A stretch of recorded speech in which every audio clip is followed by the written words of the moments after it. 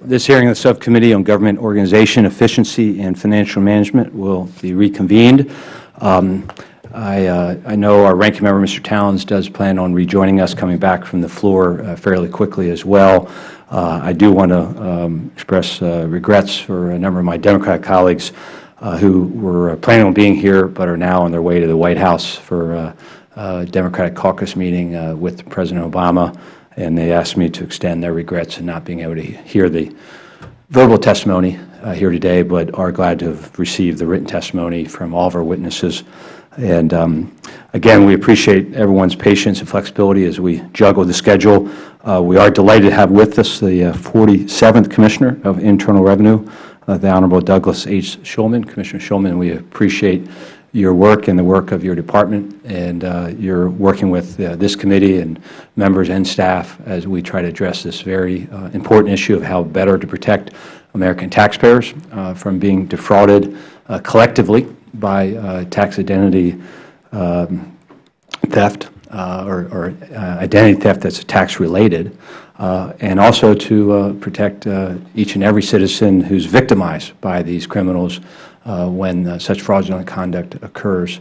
I'm not going to go through your whole bio in the interest of time.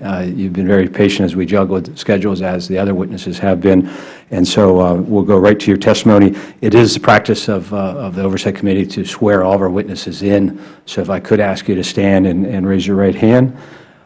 Do you solemnly swear or affirm that the testimony you're about to give this committee will be the truth, the whole truth, and nothing but the truth? Yes. So, thank you, Commissioner, and the record reflect that the witness affirmed that oath. And with that, I'll turn it over to you for your statement. Chairman Platts, thank you for the opportunity to testify before the committee on the important issue of identity theft. Before I discuss the efforts the IRS has taken to combat identity theft and to assist its victims, I just want to personally apologize to the taxpayers sitting behind me. I had a chance to talk with them and apologize to them personally. I know that they had a frustrating experience with the IRS. As the head of the IRS, which serves 140 million individual taxpayers, I always stress to our employees that we need to walk in each taxpayer's shoes and understand their specific situation and needs. And while most taxpayers have a smooth, seamless experience with the IRS, we obviously need to do better with the taxpayers who are here today. On behalf of the agency, I apologize, and I've asked my staff to follow up immediately with each one of them to make sure all of their issues have been resolved. Let me talk about identity theft for a minute. First, I want you to know that we take the identity theft issue around the tax system very seriously. Regrettably, by the time that we detect and stop a perpetrator from using someone else's personal information, that victim's data has already been compromised outside of the tax filing process. I think it's very important to state for the record that all of the examples here today, the IRS is not the cause of the identity theft. Rather, the taxpayer's sensitive information was stolen outside the tax system, and the perpetrator then uses that stolen identity to try to get a tax refund. This is a growing problem nationwide, identity theft, and we've seen a 5-fold increase of tax-related issues around identity theft in the last 5 years. In 2007, because we saw this as an issue, we created the Office of Data Protection, Information Protection, and Data Security. Let me briefly highlight some of the actions we've taken to try to get ahead of this. First of all, we've set up filters, and we stopped about $1 billion since 2008 of potentially fraudulent returns coming in due to identity theft. We've also tried to set up ways to assist victims of identity thefts. We put markers on accounts, which puts heightened scrutiny on those accounts when they came through. The key to those markers is setting up the right filters that block the criminals and don't put too much burden on the victims. While not perfect, we've gotten a lot better. 2 years ago, 80% of the returns that were tripped by our filters ended up being legitimate taxpayers. This year, that's almost reversed. 75% of the tripped returns ended up being the fraudulent taxpayers. So we're going to keep getting better every year. We've also this year launched a very promising program, which is we've given 56,000 taxpayers a PIN. When they file the return, it will go through if you have the PIN. If a return comes in with that Social Security number with no PIN, it will be blocked. I really think this is the future, and I commend my staff for being in front of this and working on it, although it didn't help the folks who did not have a PIN. I could go on and on. We do a number of other things. We have criminal investigations. We coordinate with the Justice Department, the FBI, the Federal Trade Commission, and I'm happy to talk about it in questions. Before I conclude, let me just turn to the written testimony of the witnesses who experienced unprofessional behavior on the part of some of the phone assisters that they encountered at the IRS. I must tell you in all candor that all of my personal experience and the data that I review on a regular basis suggests that our telephone representatives on a whole are extremely professional and courteous. All of our customer satisfaction measures, those measured both by the IRS and by external third parties, show that while we run one of the largest phone centers in the world, the IRS manages to provide high-quality service with a high degree of accuracy. With that said, I take these taxpayers at face value that they had a bad experience with the IRS, and I take this very seriously. I believe the conversations we have with victims of identity theft present unique challenges to our assisters. Often, it's during the initial conversation with the IRS that the taxpayer is told that they have been victimized. As we've heard, these can be very emotional conversations, and they're very unlike the majority of calls that we receive on a daily basis with specific questions about your account or the tax law. And so for many of our assisters, especially the ones on our general toll-free line, this may be the first time that they've received a call from a victim of identity theft. So based on this testimony and what I've heard, I'm initiating a thorough review of the training provided to all of our phone assisters to ensure that they have the tools and the sensitivity they need to respond in an appropriate manner to victims of this heinous crime. Let me conclude by telling you that I realize that in the process of increasing our efforts to block attempts by identity thieves to exploit the tax system, there have been inconveniences and frustrations created for honest, hard-working American taxpayers. For that, I am deeply sympathetic. As identity theft continues to grow as a problem for our country, we need to do our part in the tax system to assist innocent victims. We've dedicated significant resources over the last few years streamlining the processes for innocent taxpayers caught up in identity theft. These efforts are starting to pay off, but we're going to need to keep working on it, and you've got my commitment that we're going to be focused from this day forward on continuing to improve our operations in this area. I thank the Commissioner for your statement and the commitment you've made as far as going forward. Certainly grateful for your apology for those witnesses here today and all those who have been victimized and perhaps have believe they've not received the level of assistance that they should have received, whether they're here today or around the country. And you know, I think what you said here as far as going forward, you well captured in your April 6th address at the National Press Club, and it was about continuous improvement. That since you joined the IRS in 2008, and in your own words, I've made it one of my top priorities to put the IRS on a path of continuous improvement, to evolve, to get better. I believe we should perform the best we can today while embracing change so that we can perform even better in the future. And I think that's what this is about, especially when we look at the numbers in this area where we see identity theft-related tax issues jumping about 500% in roughly 2.5, 3 years. 50,000 or so that we are aware of to over 250,000 in the most recent year. And I think that goes to your other statement about the training of the staff who are on the 1-800 number that is for most constituents going to be their first point of contact. That commitment you made to go back and evaluate and strengthen that training, because as we get more and more of these cases, as we're seeing, that's who's going to get that initial call. And as you reference the written statements of the citizen witnesses who will be testifying a little later today, their description of the treatment they received is pretty outrageous. Not putting words in their mouth, but quoting them, as we'll hear from LaVonda Thompson, I spoke with the most rude and discourteous person I've ever spoken with in my life.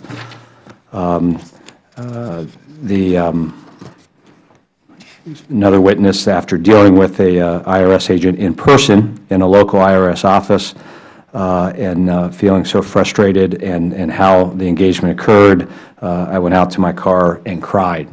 I was very overwhelmed.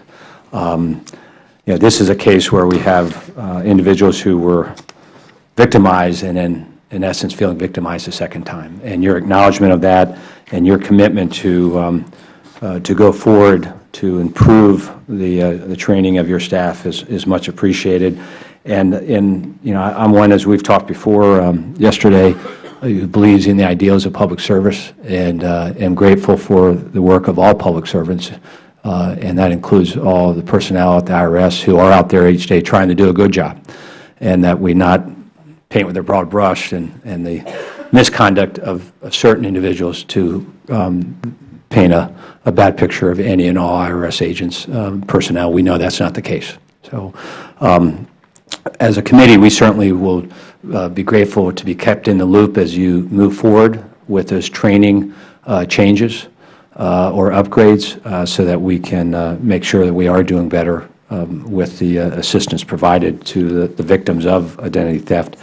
A number of issues I'd like to address with you. You mentioned about $1 billion in savings that you've prevented from being fraudulently paid out, and that the filter system is now identifying, of those that it kicked out, about 75% were fraudulent and that would have otherwise been paid out but for being caught. Do you have a number, roughly what you think in, say, the last 3 years, best estimate of you've identified what was paid out fraudulently, and then what, if any, of those dollars have been recouped since being identified? Let me just address, we have the specific identity theft filters, which are pretty new and evolving. We also have very sophisticated algorithms and filters that kick out a whole bunch of fraud. We block over 2 million returns every year that never go out.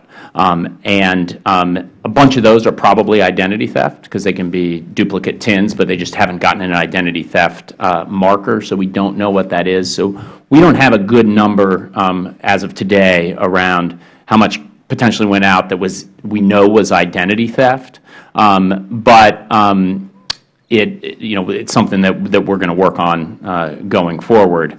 The other thing I just would mention, there were a bunch of statements in the testimony that assumed just because the innocent taxpayer's refund was blocked that the perpetrator's refund went out. And that's not necessarily the case. There's a bunch of these cases. It happens all the time where we get a flag on the first one and we're working that. A second one comes in and then it gets a flag because it's a duplicate, and then you got to sort out who's who. And as I mentioned to you yesterday, we get some where someone has a purse stolen, someone gets their identity, they sell it to 20 people. So we could get multiple filings with the same. It doesn't mean that any of those necessarily go out. A lot of times we're holding them all trying to sort out exactly who's who and who deserves the refund. Understand that you don't have an exact amount, perhaps, that's identity theft related in the recent year or years.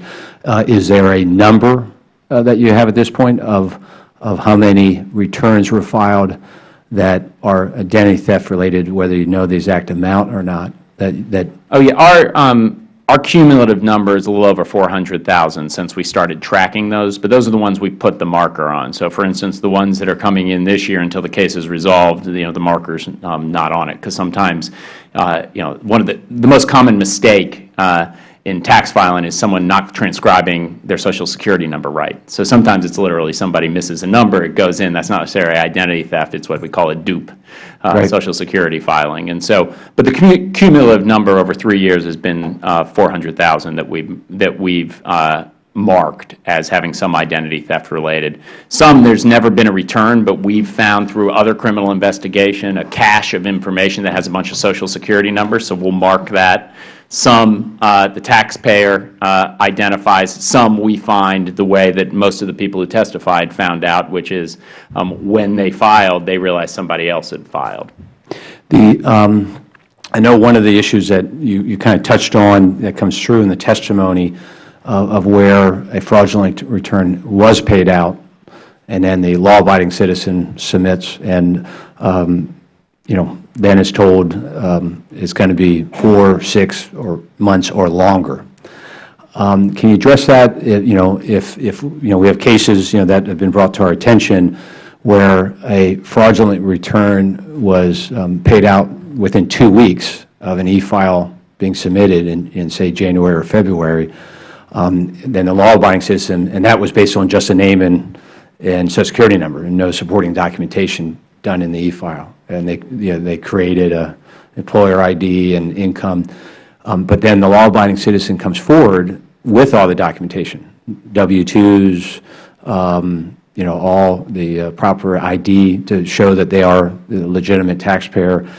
Why is it 4, 6, or I think in the one witness it was about 1.5 years till they got their legitimate refund?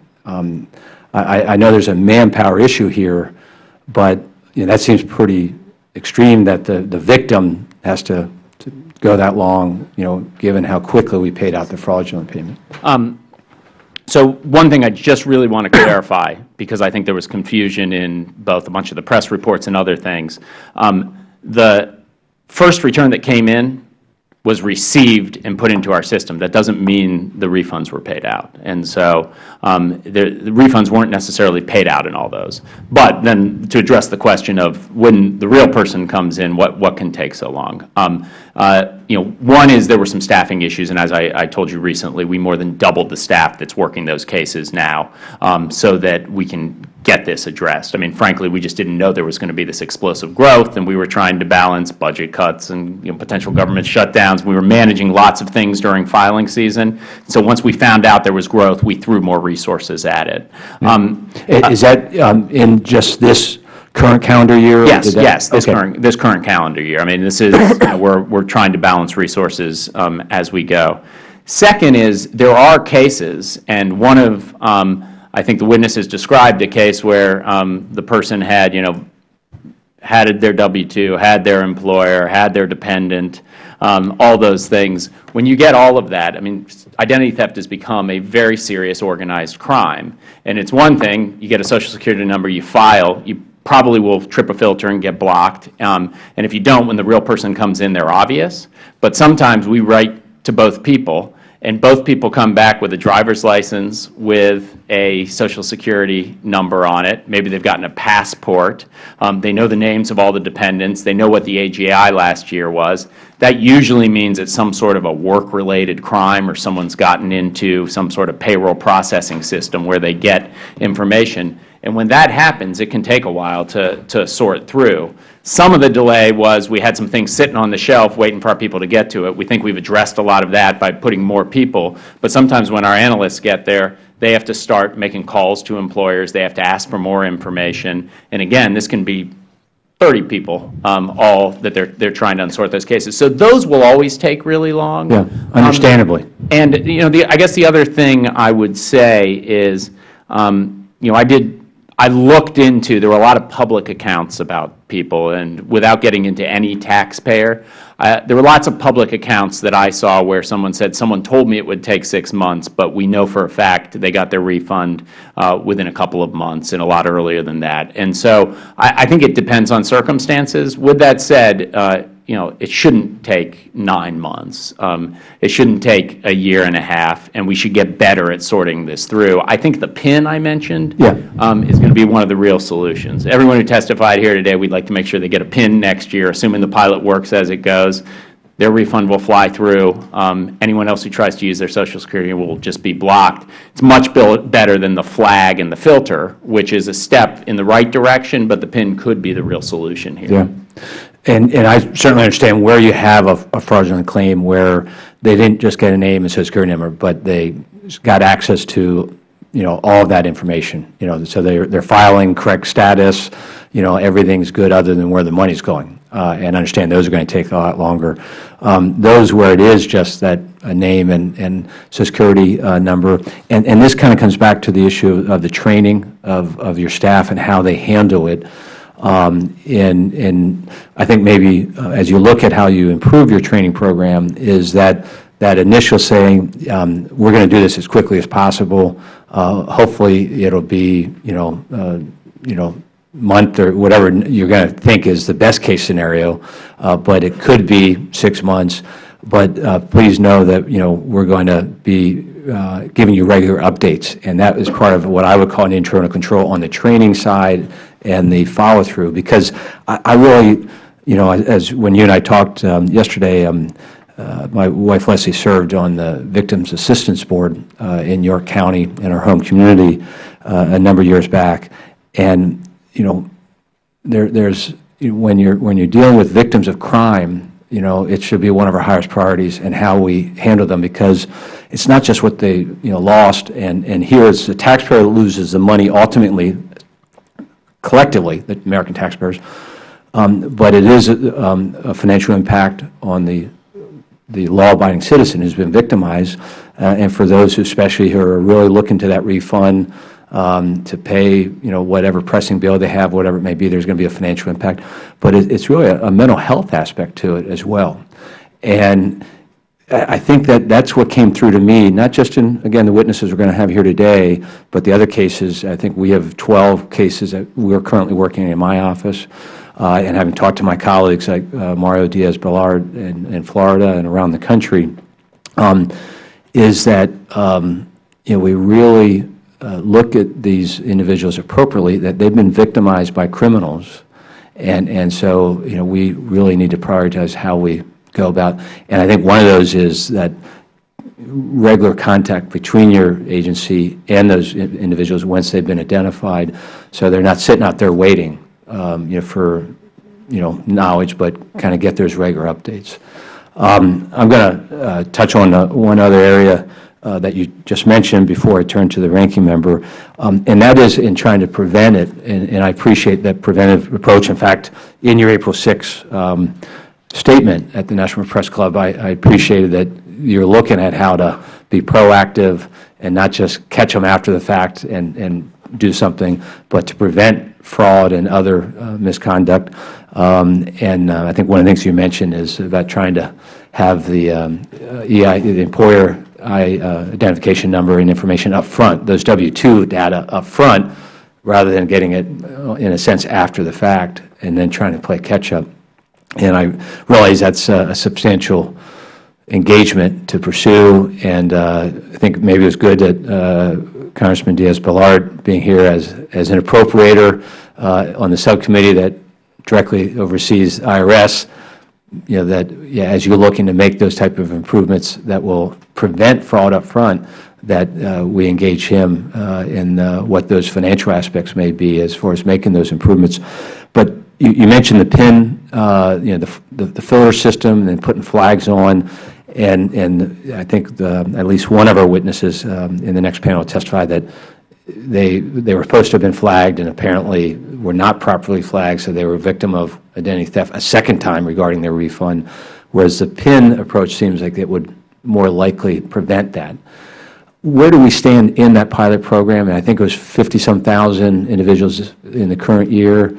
And how quickly do you envision anybody identified as even a possible victim of identity theft being able to get that PIN to try to make certain that only they will be receiving their refund?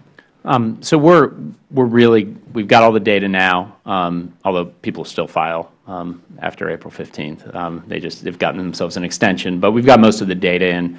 We're looking at it and are parsing it. Like I said, I think it's very positive. My desire would be to expand it dramatically and potentially give it to anyone who's been a victim. For next year, we got to balance that against all of the demands. But I think unless we see something that we're not expecting to see, by next year, we're going to try to dramatically increase that. Yeah, my hope is that we can move that direction.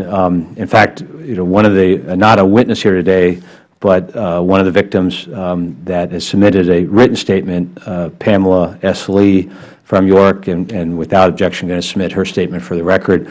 And in the name of full disclosure, as I've shared with you before, it is a family member, my I'll say big sister. Although she's in the audience, she stands about 4'10", maybe, if that. But she's one of these victims, and because of it being a family member, I'm most familiar with how her case played out, and the filter system, is what really worries me. That if we rely on that, while I'm glad it's getting 75% of those that are kicked out are ones you want to catch, is how many are we not catching with the filter system? Because as in this case, where it's my understanding, it was a different filing status, different employer, different address, different dependents. I mean, there was one, what I would call, that Mario referenced earlier, one red flag after another that I would have thought that filter system would have caught and kicked it out to say, hey, something's askew here. Unfortunately, it didn't. And then when the written returns were received by the IRS, about a month after the fraudulent returns, nothing happened for another 2 months until the taxpayer, Ms. Lee, then contacted the IRS saying, where's my refund? So now it's three months after the fraudulent return was submitted and paid out in January, 2 months after the IRS has received paper documentation that, hey, there's something wrong here, yet even then, nothing had been done. And so that's why I do worry about the filter approach versus getting to the PIN and as a way to maybe better protect. And this may be too broad a sentiment or thought. Is there the possibility of getting beyond just a Social Security number for each and every taxpayer? What would be the cost of the PIN being sent out to annually, that here's your PIN, and not just the 500,000 or so that have been a possible identity theft. Is that something you're even considering, or is that because of the additional cost and whether it would be effective or not?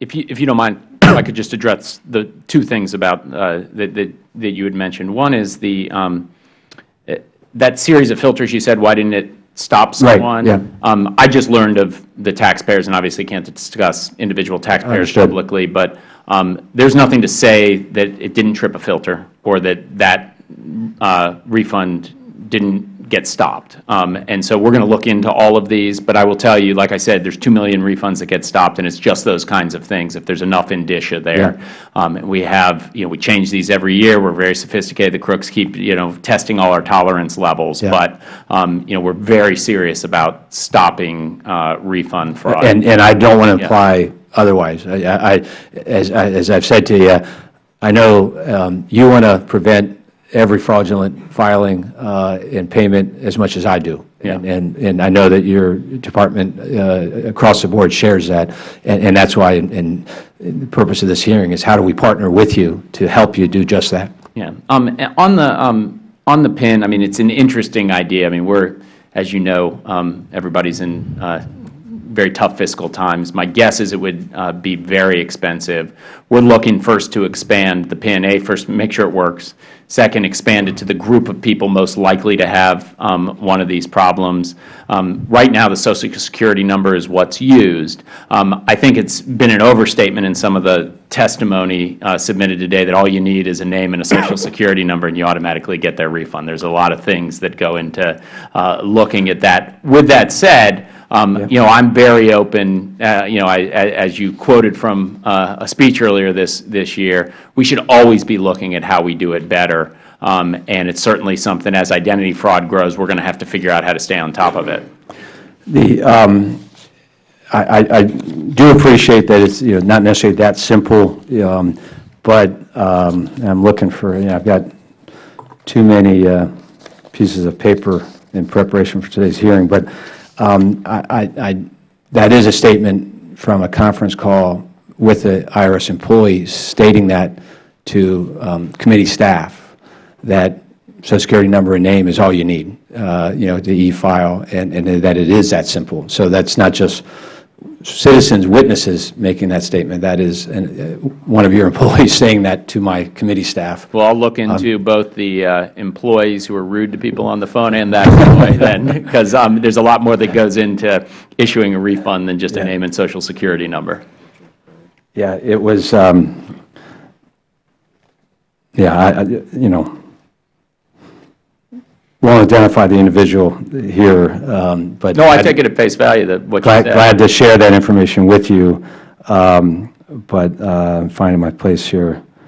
I'm not finding the exact one, but we'll get it to you, and because that seemed to be what was being conveyed to us. A final question there, and then I'm going to yield it to Mr. Towns.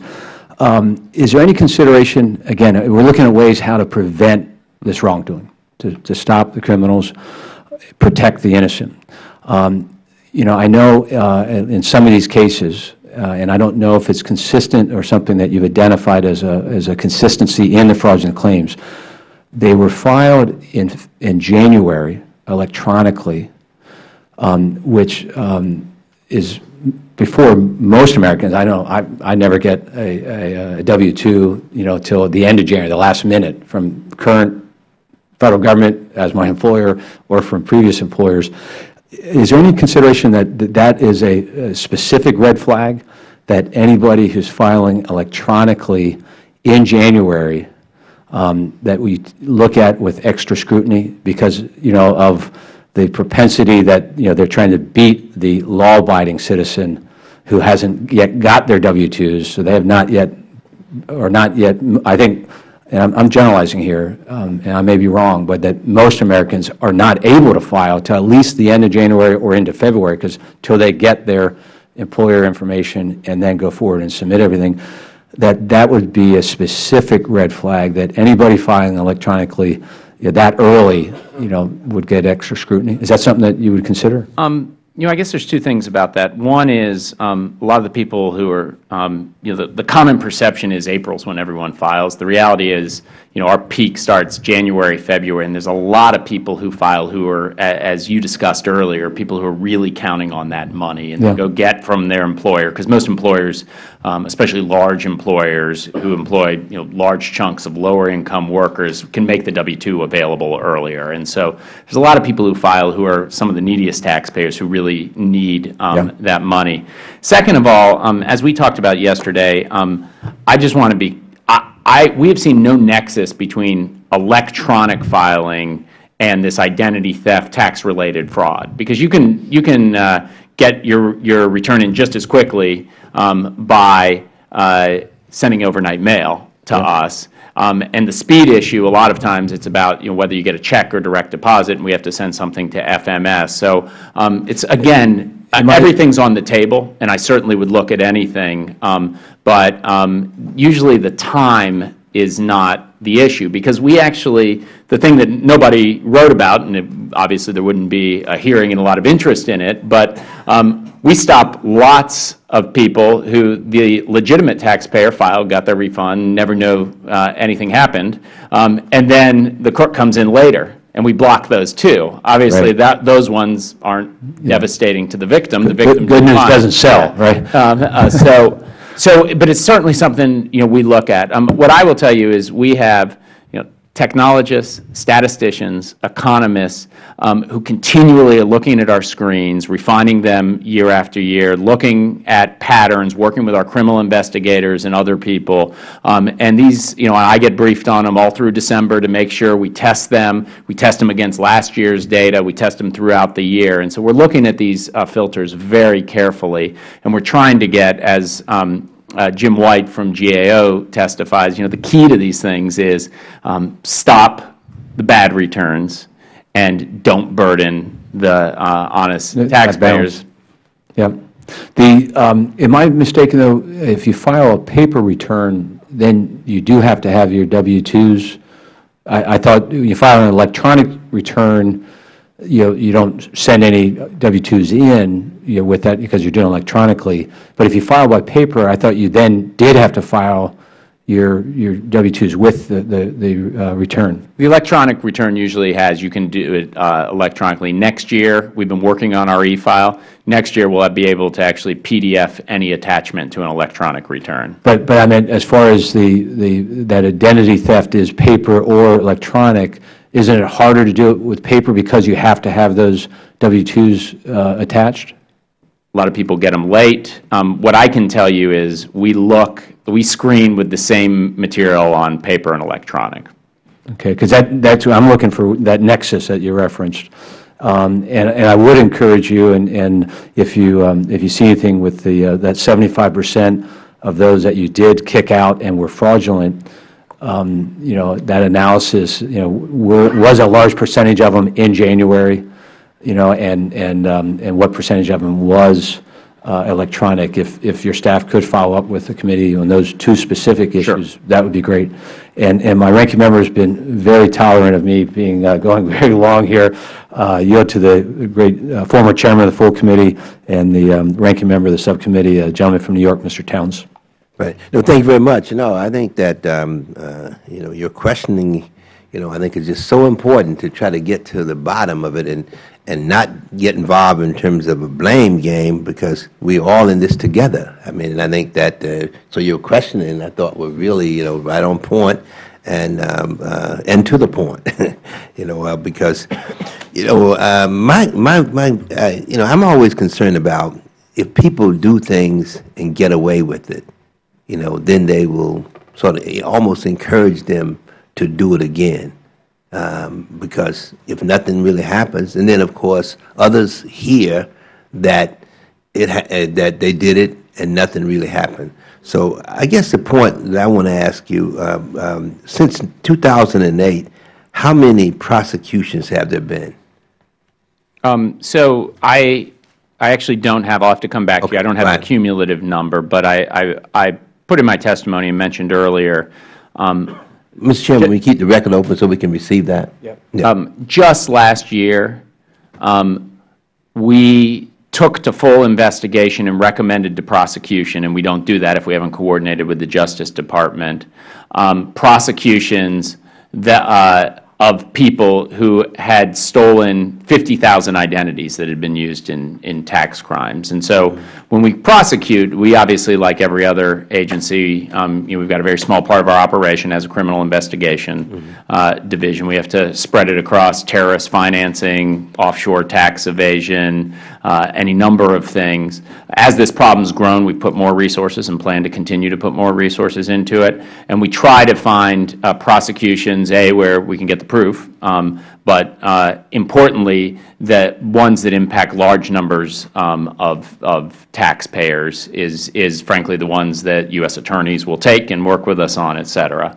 And so if you look at 50,000, I think the number was actually 56,000 taxpayers who were affected with the prosecutions that we took all the way through our criminal investigation chain. That represented more than a quarter of all the identity theft that was identified, which is a pretty high number for any federal or, frankly, state or local investigator to be able to follow up on that percent.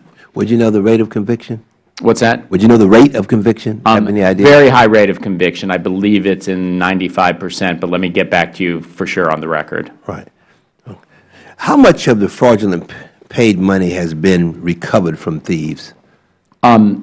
So every year we block billions of dollars of fraudulent refunds. We've blocked about $1 billion over 3 years with identity theft. I mentioned to the chairman, we haven't tracked specifically identity theft numbers related that has gone out and what we've gotten back. We haven't started tracking that. We plan to as this problem grows. So I don't have a number for you, Mr. Towns. All right. You know, my concern is that, you know, sometimes when we don't have the resources, you know, we know that there are things that should be done, you know, but we don't do them because we don't have the resources, you know, to do it. And of course, sometimes in that process, you know, the wrong kind of message gets out. So I know that, you know, as the commissioner, that you just can't come up here and bang, bang, bang saying that you want money, money, money. But the point is that I think that when you see a problem, that I think that it becomes our responsibility here to give you additional resources to be able to go out there and fix the problem. Because if a person is expecting his or her return and then they don't get it, and then all of a sudden they can't get an answer because really somebody else has gotten it, and the frustration around that and the problem, you know, to me is something that we need to really take very seriously, and I'm talking about members of the Congress as well. And I agree with the chairman. I was so happy that we had one of the appropriators here today because, you know, and I think that if you feel that you need additional resources, you know, don't hesitate to make that case, because I think at the end we're going to save money by you doing that at the end of the day, based on what I'm hearing and what has been said here, that that if we spend it to fix it, then in the long run we'll be much better off. And I know how difficult it is to make the case for resources, especially in this atmosphere and climate, but sometimes we have to do that in order to be able to correct the situation that we now find ourselves in, and to make certain that people have the confidence and not to be worried about whether, you know, somebody's going to get my return because of my identity. Let me ask you, what department really covers this in your shop? What department? The name of the department that handles this? I'm sorry. That handles the claims in terms of the identity. You must have a department that takes a look and handles the identity theft. What is that called? Oh, well, we have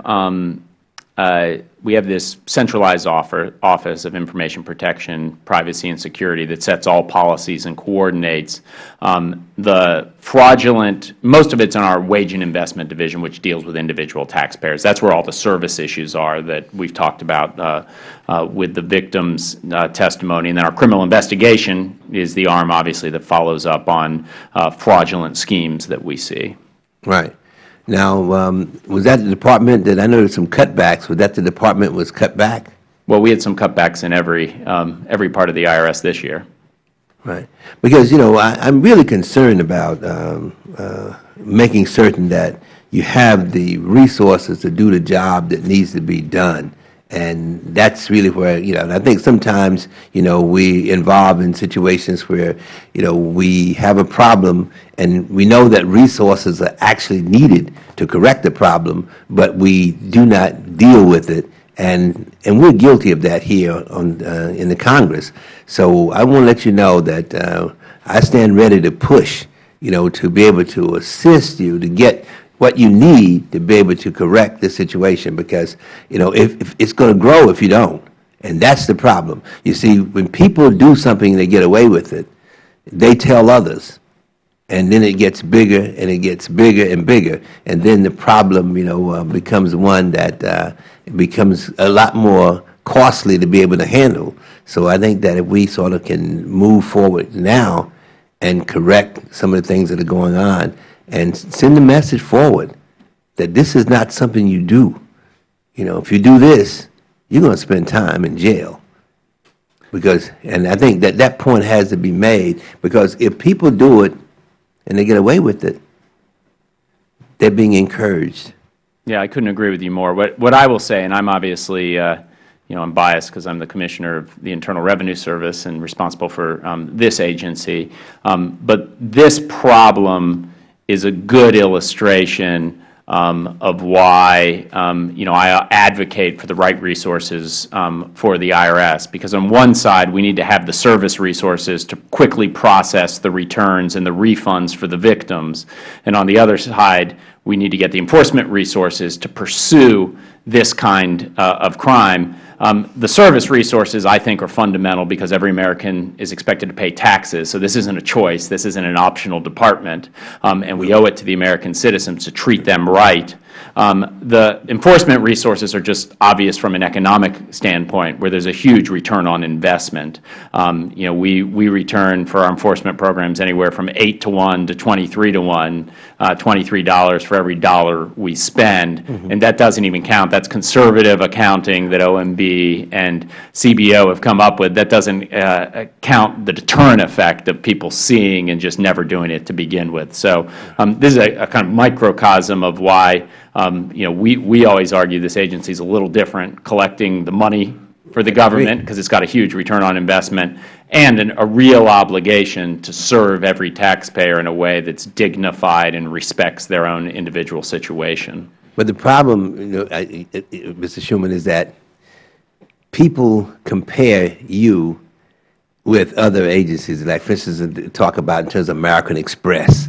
They talk about, and they say, well, this person went to purchase something with the American Express card, and they call me, But the point is that they can do that because they have the staff and they have the system in place that they paid for to be able to raise these kind of flags.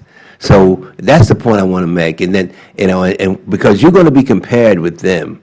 In fact, some of our colleagues have already done that today. And I was on the floor of the House, and a guy came over to me and says he didn't understand the problem because of the fact that, and he went on to talk about in terms of how the credit card, a company woke him up. He was asleep, 2 o'clock in the morning, and they called him and says, "Are you making this purchase?"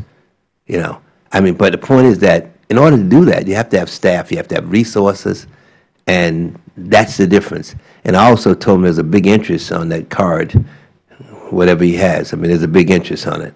And so therefore they can hire staff, they can do things and say things. And we just want you to know that we sit here, we're not just going to blame, but we want to work with you. And we think that together that we can do better. That's what I'm saying. And I know that in order to do that, we will have to do some things on this side of the aisle.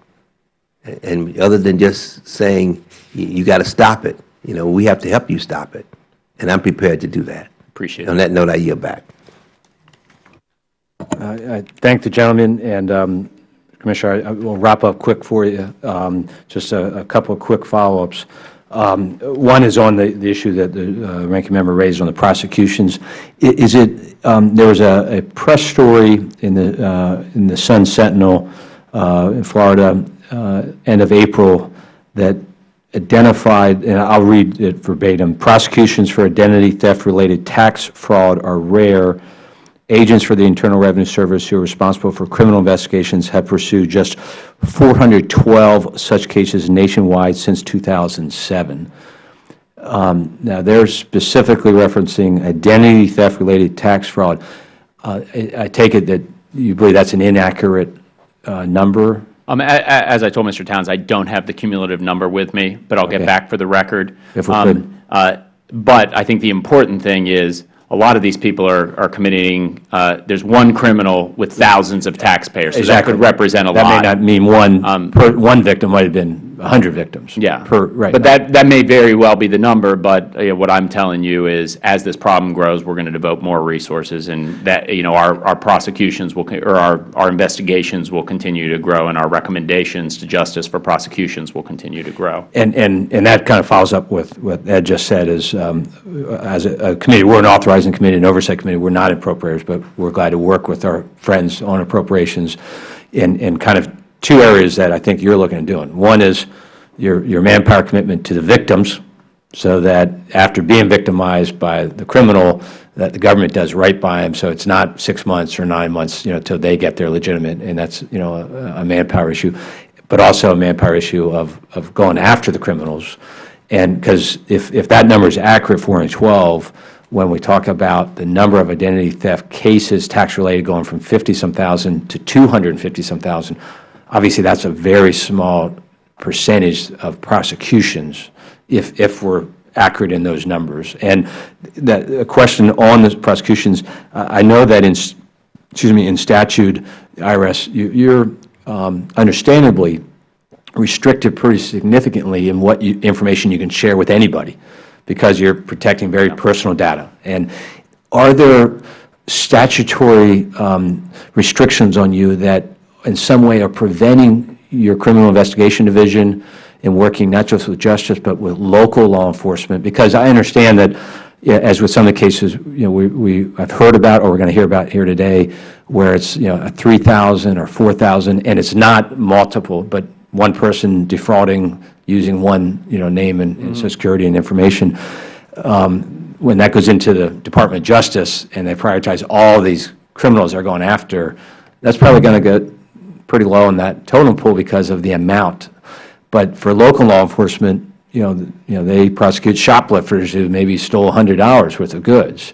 It's something that they know how to do it. Is there anything that prohibits the agency from working with local law enforcement so that we can, when we know who the person is, they don't get the message, as Mr. Towns is expressing concerns, that, hey, as long as I don't ask for too much, each year I can pocket $3,000 or $4,000 because they're never going to come after me. And we're sending that message that, hey, I'm good to go, and just don't get too greedy.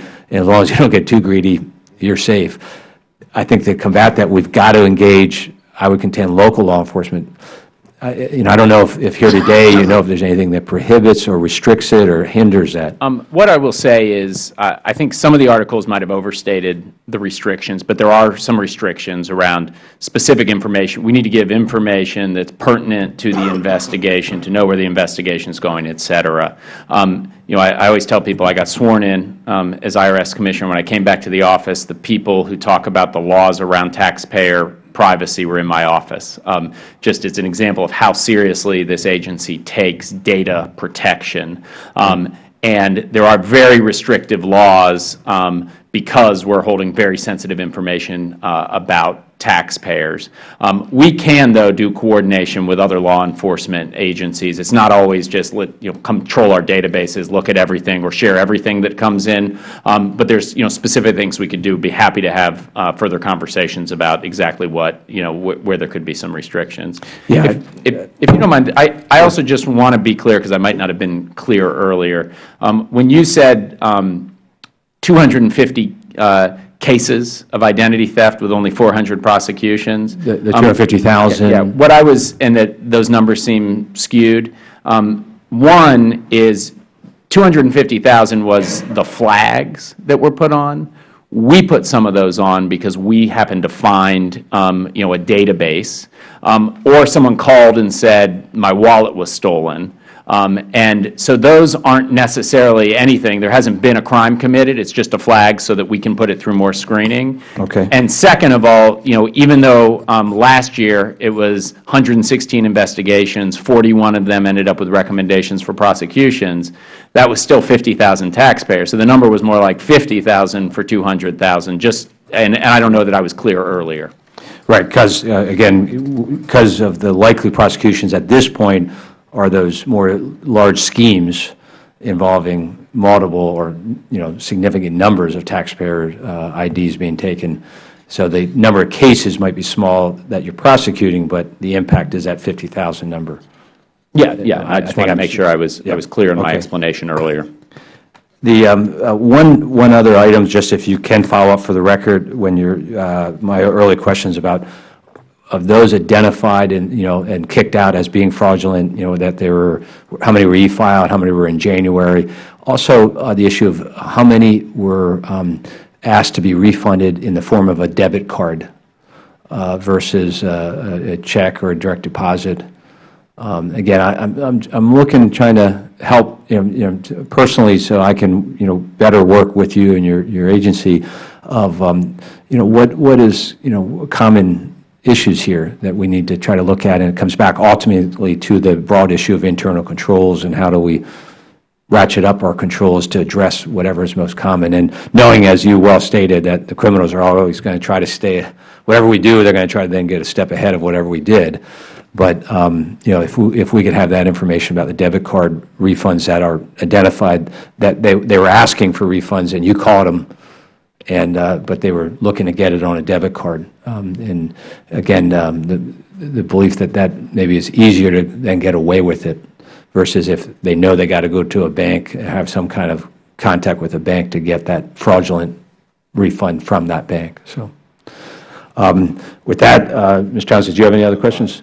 I'm going to thank you for your testimony. Conclude by saying, you know, while I think as you referenced and in our written testimony, and we're about to hear from our other witnesses, we do have a lot of progress to make, work to do. Also want to recognize the progress you have made and the commitment that you're making, that you know, your understanding of this as a growing problem isn't because we asked for this hearing.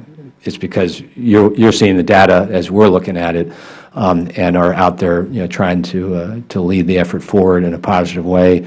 And for those hardworking public employees in the department who are providing great service day in and out, we're grateful for them.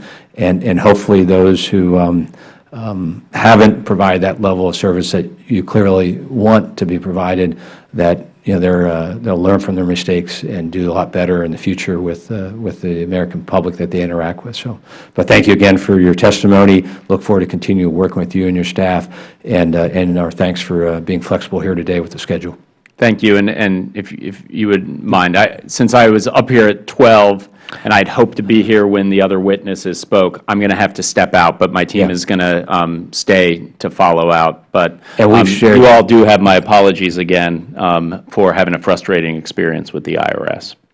And you know, we appreciate that your understanding of the testimony from the written, and as we discussed yesterday at, you know, pretty good detail, the subject, you know, the message of their testimony, and your staff's willingness to stay with us is also appreciated. So thank you, Commissioner. And we'll take about a 2-minute recess while we get the next panel situated, and then begin.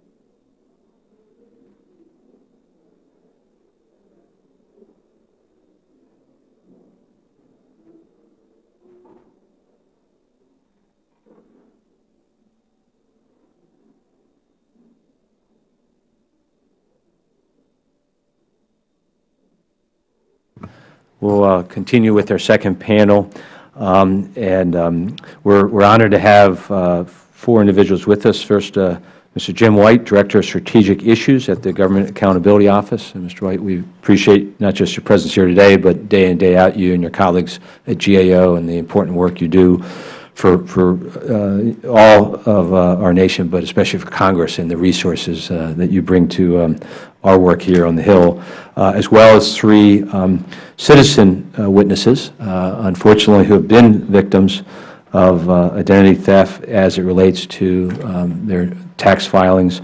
We have first Sharon Hawa, is that correct, from the Bronx. We have Lori Petracco from York, Pennsylvania, and Ms. LaVonda Thompson, also of York. We're grateful for all 4 of you being here. And as I've said a number of times now, you've been very flexible with us and very patient as we've tried to figure out the hearing schedule around the floor schedule and the full committee. So we're grateful for that. If I could ask all 4 of you to stand, and again, so I can swear you in, if you raise your right hand. Do you solemnly swear or affirm that the testimony you're about to give this committee will be the truth, the whole truth, and nothing but the truth? And the clerk will reflect that all 4 witnesses affirmed the oath. And we're going to set the clock at 5 minutes, but if you need a little more time than that, we want you to be able to give your testimony as you see fit, and we're glad to hear it. So, Mr. White, we'll start with you. Chairman Platts, Ranking Member Towns, thank you for inviting me. As you'll hear from the victims, ID theft-related tax fraud is an insidious crime. To begin, I want to describe a hypothetical and simplified example of refund fraud, which is illustrated on page 3 of my statement, and I think up on the screen. First, a thief steals a taxpayer's identity. This happens outside of IRS. Second, the thief files a tax return claiming a refund using the name and Social Security number of the innocent taxpayer. After verifying that the name and Social Security number match, and this again may be simplified, then IRS issues a refund to the thief. Later, the legitimate taxpayer files a return. At that time, IRS discovers 2 returns have been filed using the same name and Social Security number. IRS holds up any refund while it notifies the taxpayer of a problem and investigates. The notification from IRS may be when the taxpayer first learns his or her identity has been stolen. Employment fraud is different. Also illustrated on the screen. With employment fraud, a thief uses a stolen name and Social Security number to get a job. The following year, when taxes are due, the employer reports the income to IRS on a wage statement, and the innocent taxpayer files a tax return. IRS matches the 2 and discovers income reported in the name of the innocent taxpayer that was not included on the taxpayer's return. IRS sends a notice of underreported income to the taxpayer, and that is when the taxpayer and IRS may first learn about the ID theft. So to summarize so far, IRS learns about an identity theft affecting taxpayers long after the theft occurs, and available evidence suggests the problem is growing. Now I want to outline what IRS is doing to resolve taxpayers' ID theft problems, detect fraud, and prevent future problems. Starting in 2004, and the Commissioner summarized some of this, IRS created an ID theft strategy, set up an office to oversee it, put theft indicators on victims' accounts, screened some returns for fraud, and set up the Identity Protection Specialized Unit and an ID theft hotline. In 2009, we recommended that IRS develop measures and data for assessing the effectiveness of IRS's efforts. IRS agreed and has since taken new actions.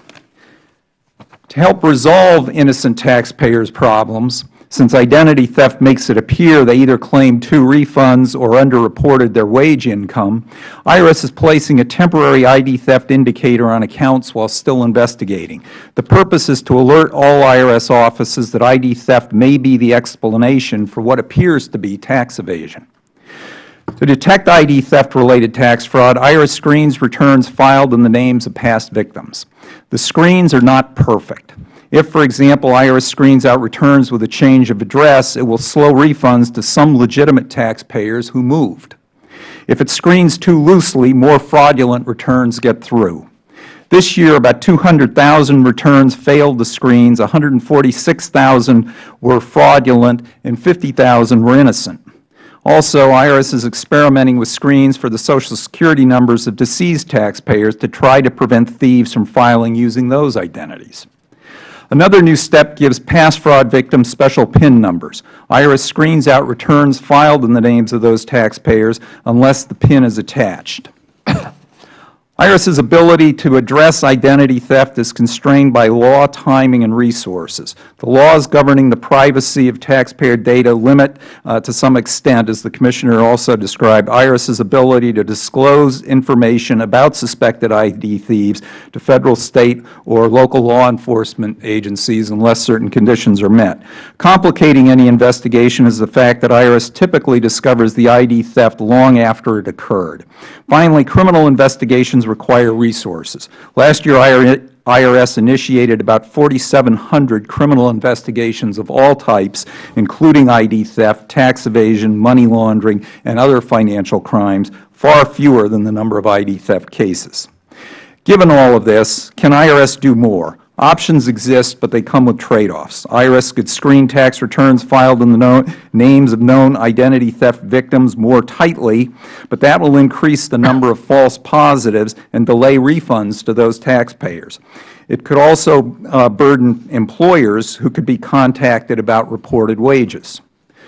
Looking forward, IRS needs to continue assessing its efforts, such as PINs and screens for deceased taxpayers, to learn what is effective. We have not assessed the effectiveness of these steps. In the long term, IRS should be looking at how to take more advantage of the new processing systems it is building. With better processing, IRS might someday be able to match tax returns to wage statements before refunds are issued and thus prevent more refund fraud. However, such pre-refund matching would require employers to file wage statements earlier in the year. Mr. Chairman, that completes my statement. I'd be happy to take questions. Thank you, Mr. White. Ms. Hawa. Good afternoon. Good afternoon, Chairman Platts and Ranking Member Towns. Thank you for allowing me the opportunity to provide you with my testimony regarding this atrocious and rapidly increasing identity theft crime. It not only impacts individual livelihoods, but it also steals millions of dollars from the United States Treasury year after year and will continue to do so until something is done to prevent it. This unfortunate situation has taken a tremendous emotional toll on me. The stress, fear, and anxiety are all compounded by having to deal with terribly organized agencies such as the IRS and the Taxpayer Advocate Service, which only add to feeling victimized by their inefficient systems and lack of communication.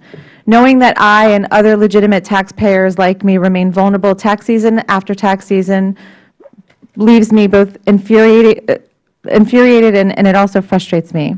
In 3 years, thieves managed to steal my tax refunds twice by filing fraudulent tax returns in my name.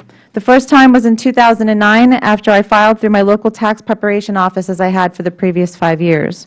2 days later, I received word that the IRS rejected my return because my Social Security number was used more than once. Scared and in shock, I immediately took measures to secure all of my personal assets, credit reports, and accounts. I obtained a police report, filed with the Federal Trade Commission, and mailed in hard copies of my returns to various IRS addresses, as instructed by different units within the IRS. After 12 months of back-and-forth confusion, the IRS's Identity Protection Specialized Unit assigned me to an incredibly rude and hard-to-reach taxpayer advocate, where I had to explain my situation, resubmit the documents, and prove my identity all over again. It took a painstaking 14 months until I finally received my $6,604 refund. Meanwhile, I had to take on a second job to support myself and spend a lot of time, money, and energy drafting letters and sending in the necessary information. In 2010, I was unaffected, but I still remained extremely anxious. When I finally received both my 2009 and 2010 tax refunds a few weeks apart, I hoped the worst was over. But this year I learned that I had fallen victim to this crime yet again, and this time they also stole my state refund, together totaling $6,335. Research has shown me just how antiquated the taxpayer system is. I realize that the IRS has been dealing with this crime since nearly the start of the millennium. So why do they seem so inexperienced and incompetent in handling the matter? And why hasn't anything been done yet to combat it? The very process designed to accommodate taxpayers has also become a windfall for thieves. There has been an increase in tax theft as a result of e-filing and direct deposit, which do not necessitate validating personal identity when filing. A digital signature to e-file simply requires a self-select personal identification number, which is the taxpayer's adjusted gross income from their previous year's return, information that is easily obtainable. Furthermore, direct deposit only requires a bank's routing number in order to release the funds. No further vetting of personal information or identity is required. So on 2 separate occasions, identity thieves e-filed early in the tax season before I physically received my W-2 forms and used direct deposit accounts to steal my refunds. To make matters worse, in 2009, they received $1,895 more than I was due, and I received a notice from the IRS stating that I owed that amount in overpayment. Electronic filing was created to save the IRS millions of dollars, since every e-filed return cost the IRS 19 cents versus a paper return which cost $3.29. But I urge you instead to look at the many millions of dollars fraudulently paid out to these criminals.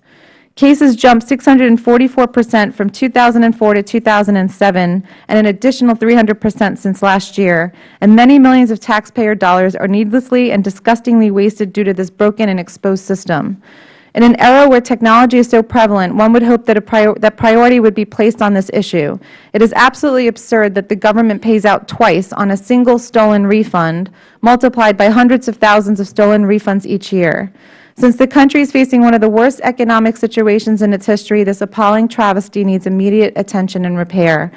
This entire ordeal is in large part due to the unacceptable lack of security measures that the IRS and the U.S. government have placed on the personal identities of taxpayers. And as an upstanding citizen of this country, I demand change.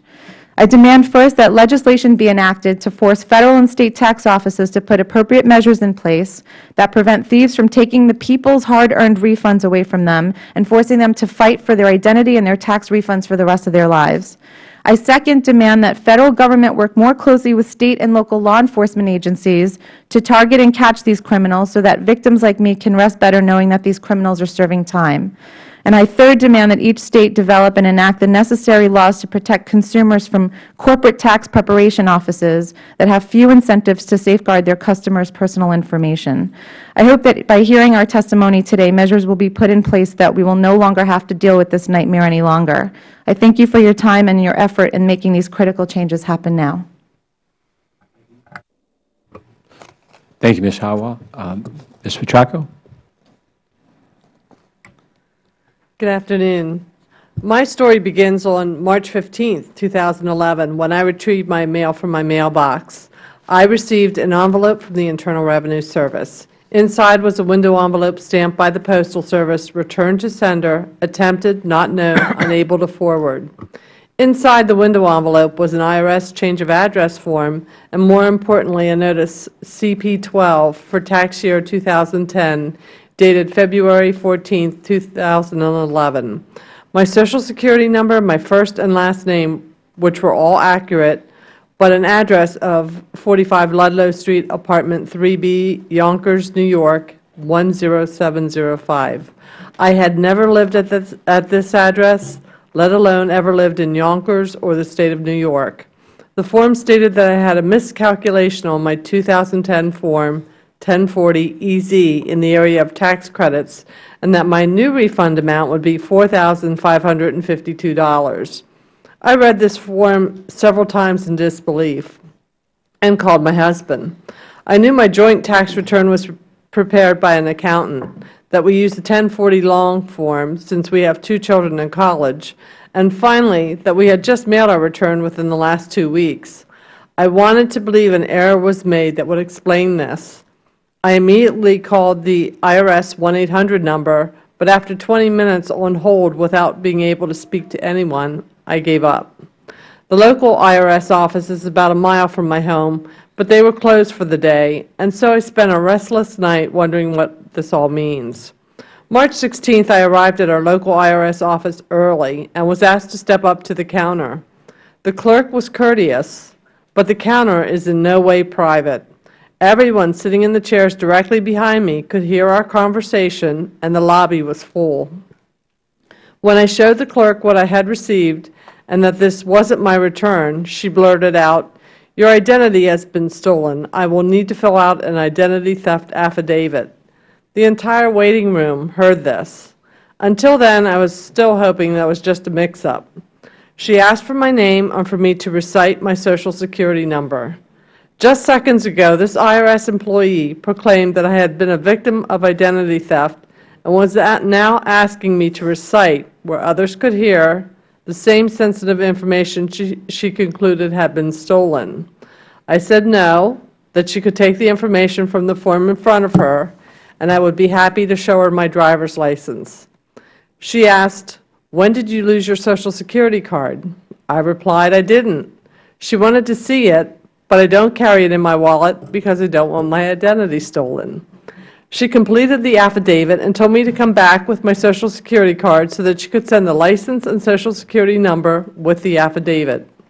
She also told me because this person filed the return as a single person and got $4,552 already, my legitimate return would be held up and that I would not see my refund until perhaps October or November, roughly 8 or 9 months later. I asked her, how can a person file a return and without validation or proof of anything receive a refund? She replied, do you know how many people file electronically? We expedite the return and match up the information later. Finally, she said, don't forget to file a report with the Federal Trade Commission, the Social Security Administration, and the 3 credit bureaus. Again, the clerk was courteous, but her matter-of-fact manner and abruptness that this happens all the time in front of a room full of strangers was upsetting. I went out to my car and cried. I was very overwhelmed. I was so upset that I began to wonder how far the thief would go. I went home, signed on to all 3 credit bureaus on the Internet, and reported the identity theft and printed my current reports. Everything was okay. I pulled up my bank accounts to see if my balances were okay. They were. I was late for work that day in order to protect all that I have worked hard for. I felt the need to report this to my supervisor as well as to the chief, as I work in law enforcement and did not want someone to jeopardize my job or my good name. That evening, I filed a report with the Federal Trade Commission, and they requested that I file a police report with my local municipality. I am not sure why, because this is a cybercrime involving someone in Yonkers, New York, and not York, Pennsylvania. March 17th, I contacted the Springersbury Township Police Department and spoke to Detective Raymond E. Kroll and explained what had happened and what the Federal Trade Commission requested. He was familiar with the Federal Trade Commission's request and gave me an incident report number, but stated he had no jurisdiction to investigate. I added the police department's incident report number to the Federal Trade Commission's website on my incident page. I again had to leave work early to go out to the Social Security office in York, PA, to inform them of the identity theft. Unfortunately, at that time, they still didn't have my 2010 earnings to verify for accuracy. I was resigned to the fact that this nightmare would continue indefinitely, that the IRS would hang on to my tax refund, and that I would have to be vigilant with the credit bureaus for the rest of my life. On April 27th, I discovered I was not the only local government employee in York County affected by the identity theft via the IRS. One of these victims suggested that our local Congressman, Todd Platts, and his office could help. I followed through with contacting the York office and filling out the constituent service form with all related documentation. On April 28th, I told my story to 2 special agents from the Department of the Treasury out of Philadelphia who are also launching an investigation. I am here today to tell you that I am a victim of identity theft. I am forever changed. I will always need to check on my credit and be vigilant in what information is shared with others. I am a victim, being victimized by the IRS, who is holding up my refund because they don't have checks and balances in place to prevent crimes like this from happening, to timely verify personal and financial information, or to timely and adequately assist people like me who have fallen victim to identity theft.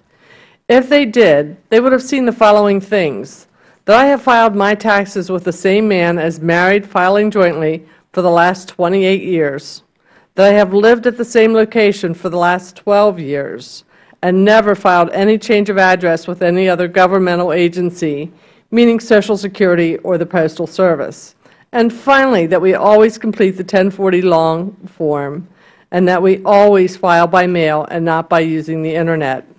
I thank you for the opportunity to tell my story in the hope that changes occur within the IRS that will prevent this from happening to others. Hopefully, my tax refund will not be delayed until October or November so that this law-abiding citizen can get back to living her life. Thank you. Thank you, Ms. Petracco. Ms. Thompson. Good afternoon. My nightmare began on Monday, February 28, 2011.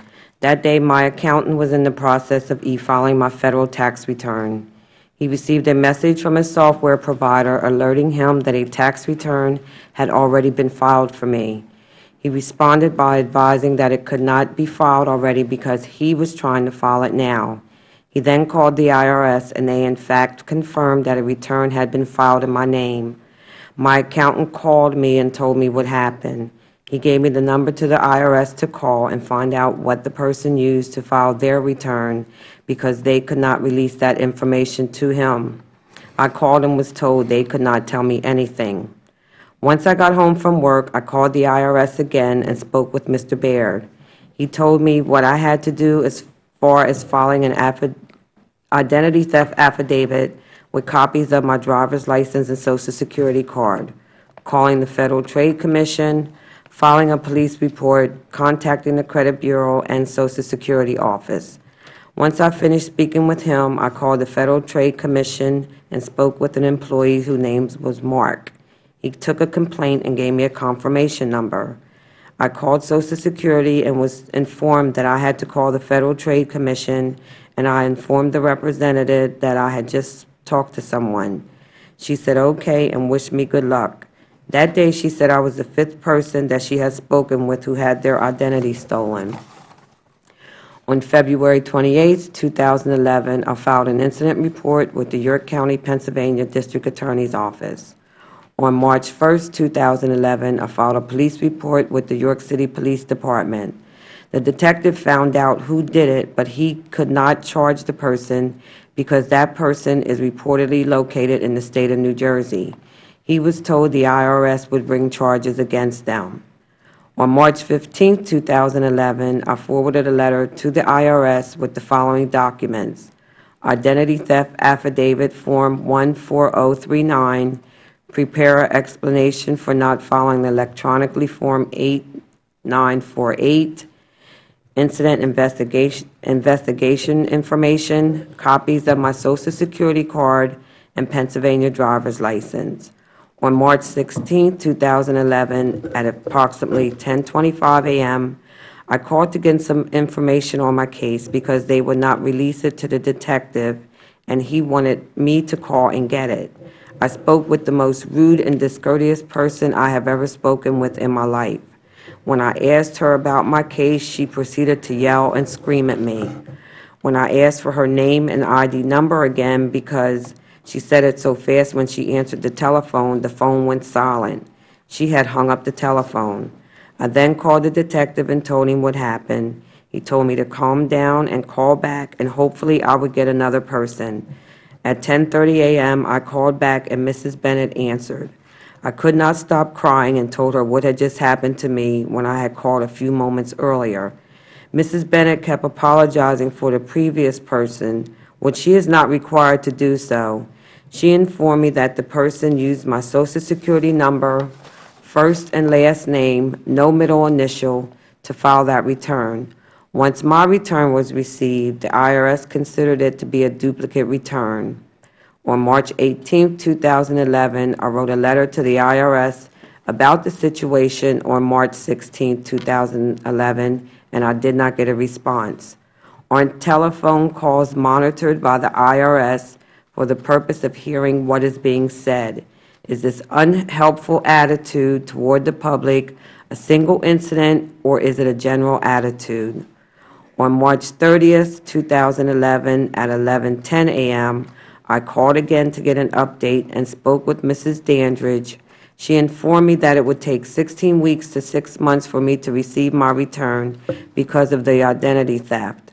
I thanked her for her help. I had to close my checking and savings account and get a new one and order new checks because of this. An added expense, albeit a minor one, but one which I did not need. I had to pull my credit reports, and luckily, so far, there has not been any activity on the part of the thief. I had to put a 90-day alert on my Social Security number. On May 10, 2011, I wrote a letter to Experian to put a permanent alert on my Social Security number. On May 17, 2011, I wrote letters to TransUnion and Equifax requesting the same. You may not be able to know how stressful this has been. I can't sleep. I wonder what the person will do next as far as trying to get credit cards or anything in my name. Now, since this has happened, I am told the IRS will monitor my Social Security number for the next 3 years. When I file my return, it will take them longer to process it because of this. What, if anything, is the IRS doing to rectify that this does not happen again to me or another person? In my work history, I have had the occasion to see and work with victims of crime.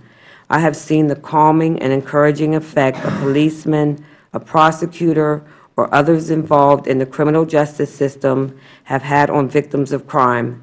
The system I work with made every effort to avoid victimizing a victim a second time. The way I feel I have been treated by the IRS system, I have been made a victim a second time. I ask and wonder how many people have had the same unpleasant experience. Lastly, on Tuesday, May 31, 2011, I received correspondence from the IRS dated May 13, 2011, regarding another individual filing a tax return using my Social Security number. This incident started February 28, 2011, and I am just now receiving correspondence. Why would it take 3 months for me to receive this information? Thank you for your attention.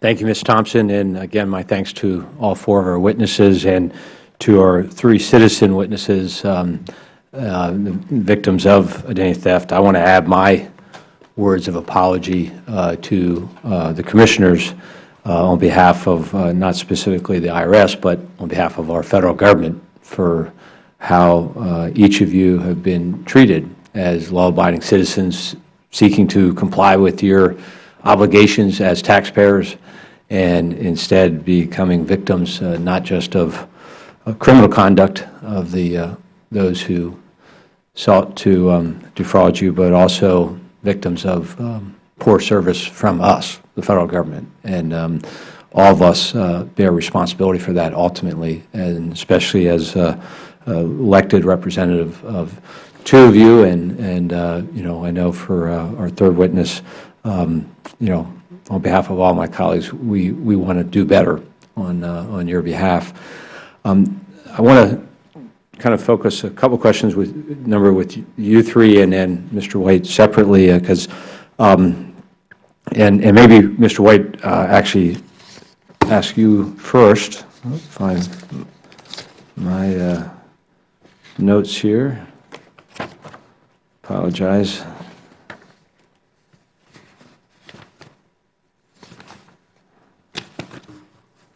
Here we go. In the Commissioner's testimony and then also in your written testimony and in your testimony here today, Mr. White, you talked about the filter, the screening process. And I'm not sure what, if any detail, GAOs reviewed that as far as how that filter process works and whether you're able to make any assessment of, it kind of relates to my questions earlier, is where we have these 3 witnesses or others where it would seem that while it's worked certainly in the 140,000 or so, clearly it's let others slip through that seem to have a fair number of red flags that didn't get caught up. I'm not sure if you can give an opinion on how to assess that process. We haven't assessed it ourselves. I can say several things, though. One, the filter process does not work perfectly, as we've heard, and it does stop some fraudulent returns and some fraudulent refunds from going out the door at IRS. However, they're both false positives and false negatives. So this past year, so far in 2011, there's been about 50,000 false positive. Those are returns of honest taxpayers that got stopped by the filters by mistake. So that creates a burden on those taxpayers. And then on the other side, you have false negatives where fraudulent returns slip through the filters, perhaps because the ID theft stole so much of the honest taxpayers' identity that they could get through the filters. They had enough information to get through. So you've got both kinds of problems there. The filters don't work perfectly. We've recommended that what IRS needs to be doing, and they've agreed with our recommendation and started doing this, they need to be assessing every year the effectiveness of the actions they're taking. They've taken a number of steps. They're taking a number of new steps this year. Each year they need to be assessing those steps and then feeding back. There needs to be a feedback loop where they learn from what they've done and then correct and adjust appropriately. Part of the problem here is that thieves are adjusting as well, and so it needs to be a continuous process by IRS. They have started that. In essence, what I would call annually auditing their internal control system to prevent this type of fraud from occurring. Yes, to learn what's working, what's not working, do more of what is working. If the PIN numbers, for example, turn out to work well in their experiment, then that would be something to think about expanding, obviously. And on that specific, I know they're looking at the results of that pilot. Is that anything that GAO, that you're engaged with IRS in assessing that pilot program? No, we're not. Our sense, though, based on the work we did in 2009, is that the PIN seems to be a promising approach. Now, it depends on taxpayers using it for it to work, but it ought to be an addition, or it seems like it has the potential to be an addition to the filter system that would make that system work more effectively than it does right now. Okay. The problem is if an ID theft has stolen a lot of a taxpayer's identity, more than just a name and Social Security number, they can make up a return that will look realistic. They may have a copy of last year's tax return.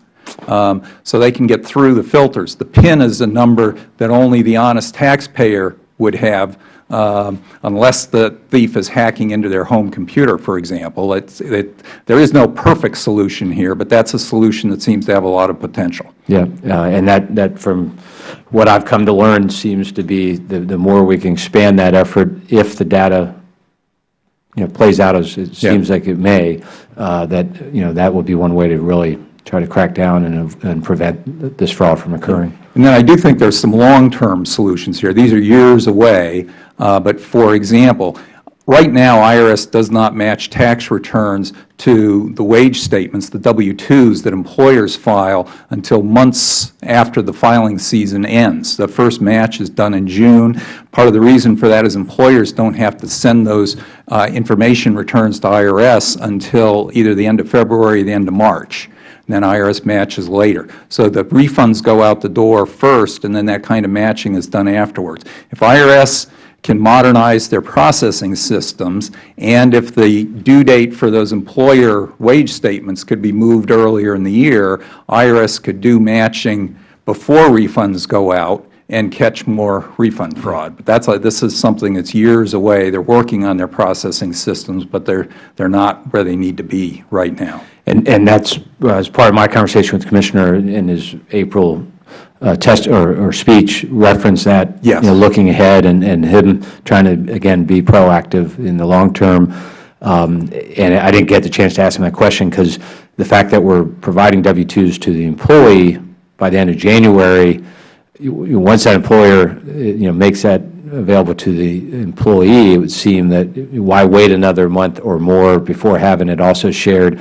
So that alone would hopefully allow us to move it up. Just that one change, earlier the better.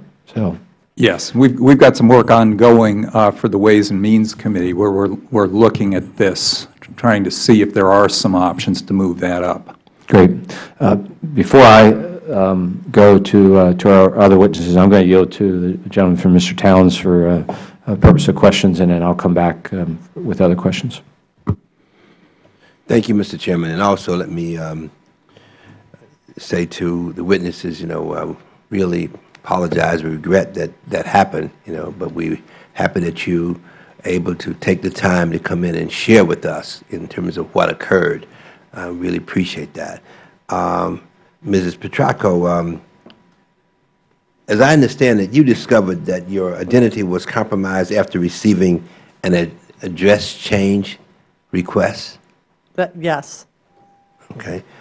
Was the identity thief attempting to change your York, Pennsylvania address to a Yonkers, New York address? Could you explain that? The letter I received had the change of address. The envelope that went to Yonkers and was rejected went back to the IRS. The IRS put it in another envelope and handwrote my name and address.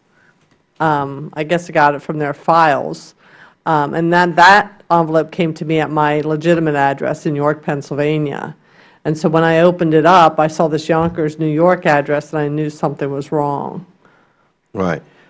Has there been any other attempts to use your information?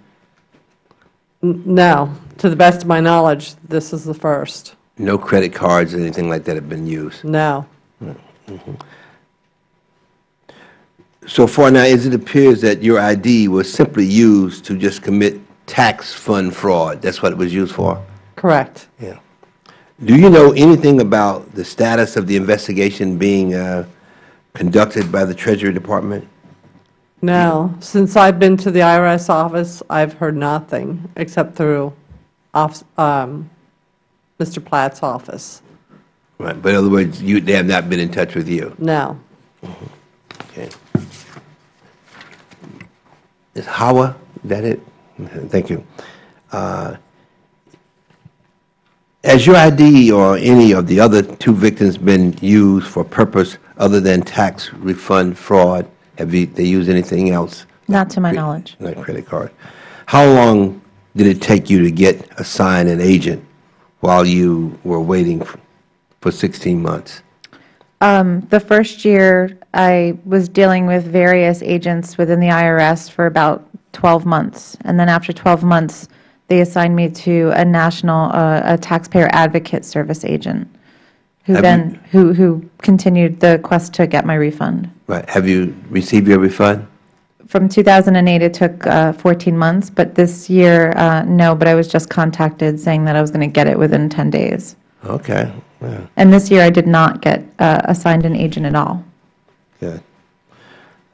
Do you have any indication that action is being taken by the IRS to find and prosecute the person that used your identity? It's very difficult to get information about the fraudulent claim. Just getting information about how much the refund was for, when it was issued, is not something that they freely share. And that is after they use the verifiers to identify that you're the legitimate taxpayer. So no, aside from just the basic information which I had to plead for, I have no idea where the status is on the criminal investigation. Right. Let me ask you also, do you have any idea as to where your identity was stolen? I mean, in terms of what happened, as to how they were able to ascertain it? And I'll ask all three of you that. For me, in 2009, it started when I went to a local tax preparation office in my neighborhood. I'd been going to this tax preparation office for five years, and I realized that it was a tax preparation office when 20 additional customers of this office came forward and said the same thing happened to them. Wow. Ms. I have no idea. To the best of my knowledge, I thought everything was secure. Ms. Thompson? Nope, I have no idea. Right. Let me just go over you two, Mr. White. You talked about the appropriate procedures should be put in place, and you also talked about modernizing the system. That costs money, doesn't it? To modernize the system. IRS has spent a lot of money modernizing their systems to date. They've made progress. We've been reporting on this at GAO for a long time now, and after Congress passed the IRS Restructuring Act in 1998, IRS got much better at managing systems modernization. It's still not where it needs to be to do the sort of pre-refund matching we're talking about. They're probably several years away from that right now. Right. I'm concerned about this money. That's, everybody's concerned about, and I'm just thinking that sometimes, we sort of react to things, and when we should spend and we would save, we ended up not spending and ended up costing us more. It happens. I think that we do that a lot, especially in government. So I'm just concerned about that. I think we have to sort of make the point, because I really view that this is very, very serious. If a person is waiting for his or her money and it's stolen and they're sitting waiting, I mean, that's very, very frustrating.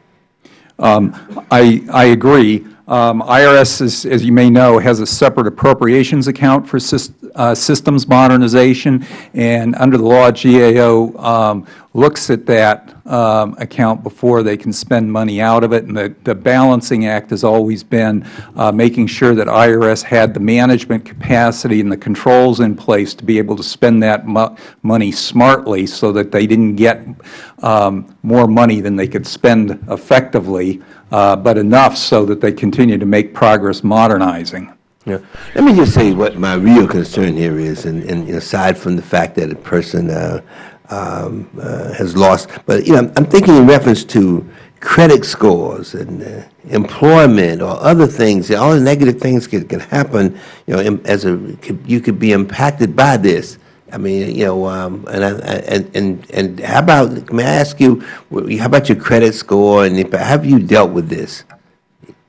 Oh, yeah, I'm going to go right down the line, Ms. Okay. How are you? Well, I'm cautious to begin with, so even prior to this incident happening the first year, I always kept up on my credit reporting agencies, and I always had freezes on my accounts.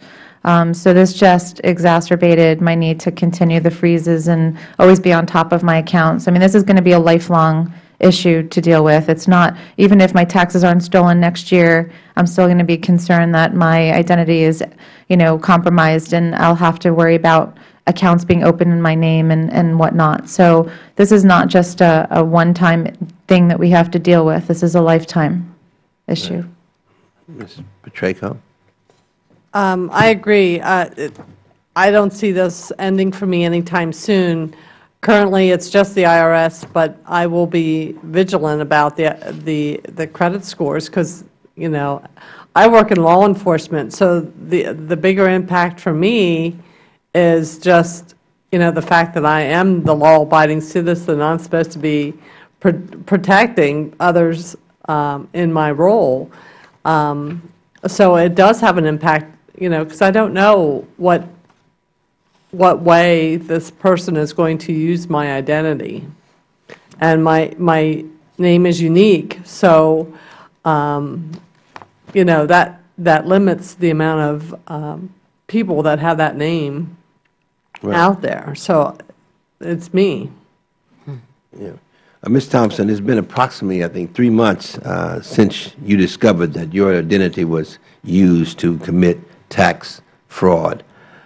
You also reported the problem to the IRS and the FTC. Is that correct? Yes. Right.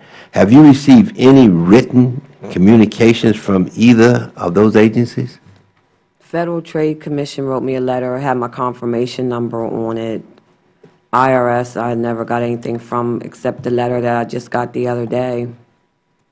What did that basically say? I mean, That an individual used my Social Security number to file a return, but that was 3 months ago, and it's telling me what to do as far as the affidavit and contacting the Federal Trade Commission, but I already did all that, so it's 3 months late. Right. Did you contact the York PD? Yes. Yeah, what was their response? They have a police report, and so does the District Attorney's Office. Right. Would they appear to be investigating? Would you know? The York City Police Department found an address and a name in New Jersey, but the IRS, when they came to talk to us the other month, said that he can't arrest her. They're going to arrest her. Said he can't touch her. You mean when you say they are going to arrest her, you mean the The IRS. IRS. Have you received either written or verbal communication from the IRS which give you an update on the progress of tax fraud? Have you? No. No progress report, just the No, one nothing. letter, and that's it, huh? You know, Mr. Chairman, I think that's a real issue in terms of the amount that is involved. Because if a person discovers that if it's $3,000 or $5,000 and nothing is going to happen, the IRS is not going to pursue it, and nobody, you know, why not do it again next year? You know, that might be the way you make your living from this point on until something is done about it. So I think that we need to look at the possible legislation that would encourage local law enforcement to also get involved in terms of even if it's $1,000, $500, it doesn't matter. It's not theirs. And I think that until we come up with something of that nature, I think that this is going to continue. And I must say that we need to do everything we can to make certain that it does not continue. And I think that we might need to look at some legislation here. And I yield back. I thank the gentleman and share the gentleman from New York's interest in pursuing this further, specifically on the prosecution standpoint, as with our conversation with the Commissioner and with GAO of what, if any, current statutes prohibit the sharing of information from the IRS with local law enforcement. And they partner with justice, but as I kind of referenced earlier, when we're talking about a $3,000 case here or $4,000, justice, is got limited resources as well. But our local law enforcement, they're pretty efficient in dealing with these type cases. So, I think, and this is something I've conveyed to our citizens who are with us, that when this hearing ends, this effort doesn't end, right. And that we'll continue to work, in a nonpartisan way with the committee, with GAO, with the IRS officials to see how do we strengthen that ability. Because I'm one who believes, exactly what you said. If we don't start sending a message that whether it's $1,000 or $100,000, we're coming after you. If you steal money from the American taxpayers and you victimize law-abiding citizens, we're not going to just ignore that. We're going to go after it and try to, hold you accountable. So look forward to doing that. Yielding myself time now. I think, first of all, to our three victims here, one, a sincere thanks for your willing to tell your stories, because by being here, you help raise public awareness of this issue. You personalize it, you humanize it, that this isn't just about improper payments being made by the federal government to criminals, this is one piece of a huge pie of improper payments. The official number, most recent, is $125 billion a year of improper payments being made, and what's going on here is one part of that. Millions and millions of dollars going out in fraudulent tax refunds. So you're helping to tell your stories is very important. And in each of your statements, you captured it in different ways, from the need for us to work with the Commissioner and his staff to strengthen the training of IRS agents and how we assist victims of crime, which is what each of you are. And you stated it in different ways, but I think, stated it very well in Ms. Petracco. I'm here today to tell you that I'm a victim of identity theft. I'm forever changed. Ms. Thompson, quote, the way I feel I've been treated by the IRS system has made me a victim a second time. Ms. Hawa, your statement, they continue to treat me as if I am the one to blame, adding even more stress to the situation. That's not acceptable, and the Commissioner acknowledged that, and I appreciate the Commissioner's colleagues staying to hear your stories. If you haven't had the chance, Deputy Commissioner Beth Tucker, who's here with us, she was part of my meeting with Commissioner Schulman yesterday, understands the importance of us doing right by you and all victims of this type of criminal conduct.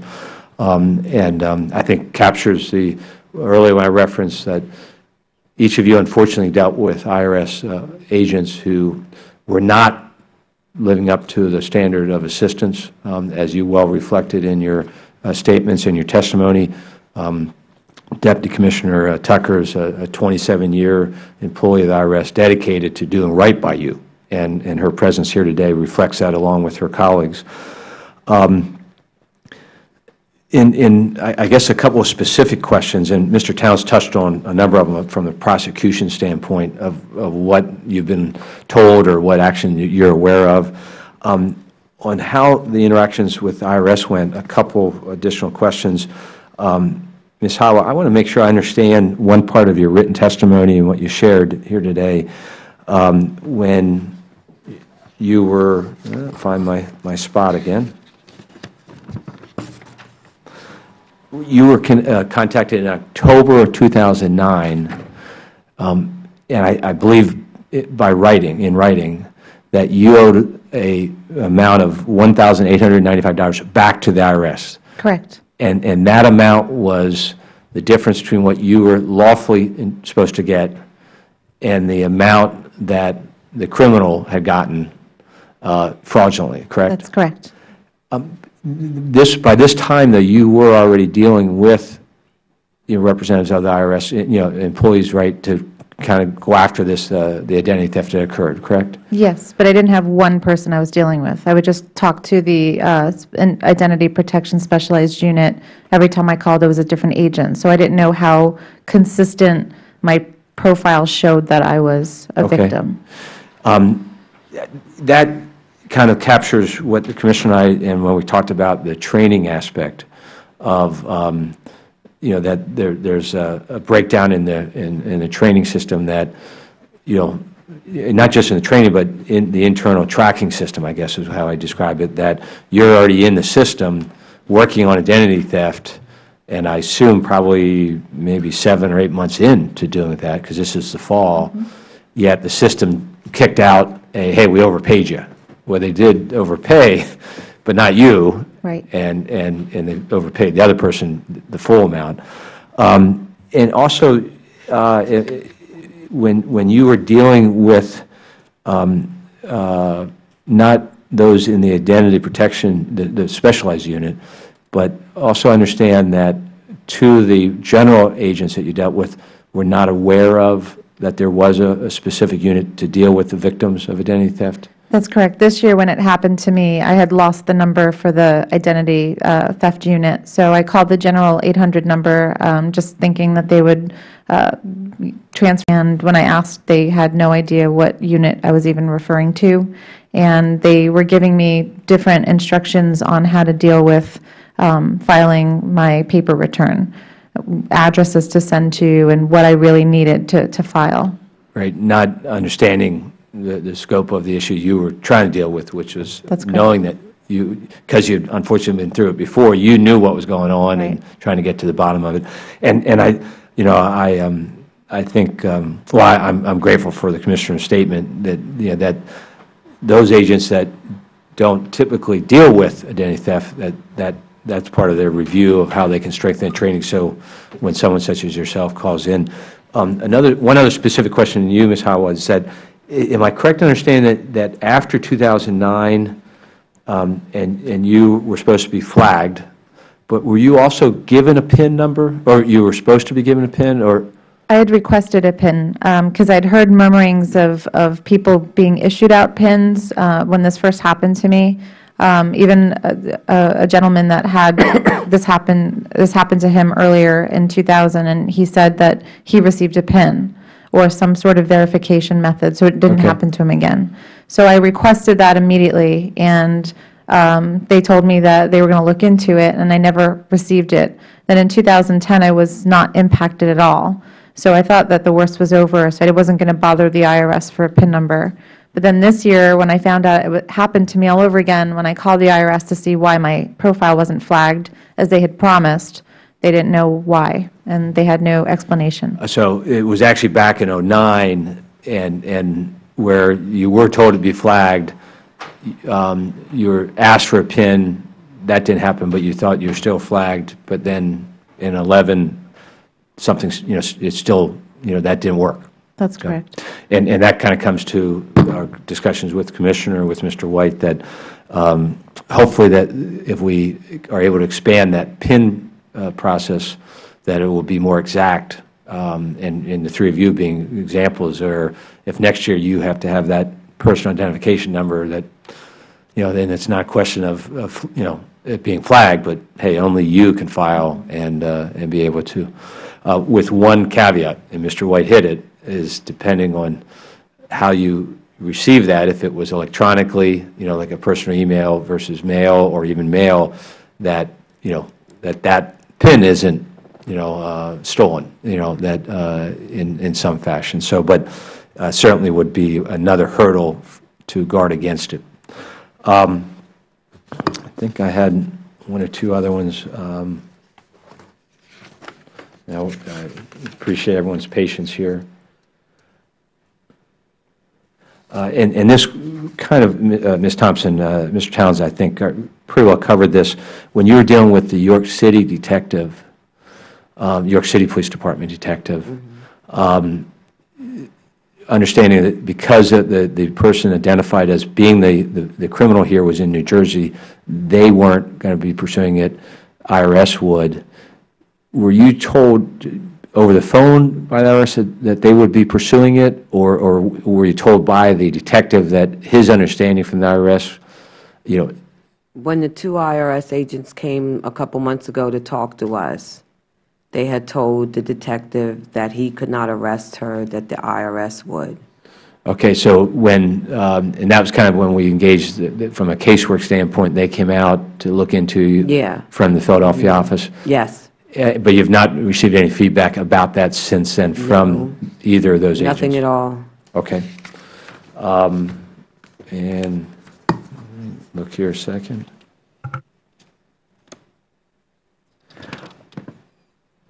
A final question, Ms. Petracco. When you were in the York office and understandably rattled, one, because you're just trying to figure out what's going on here, and then already being a little concerned, and then being told that you're a victim of identity theft, and then the engagement that happened in the public setting.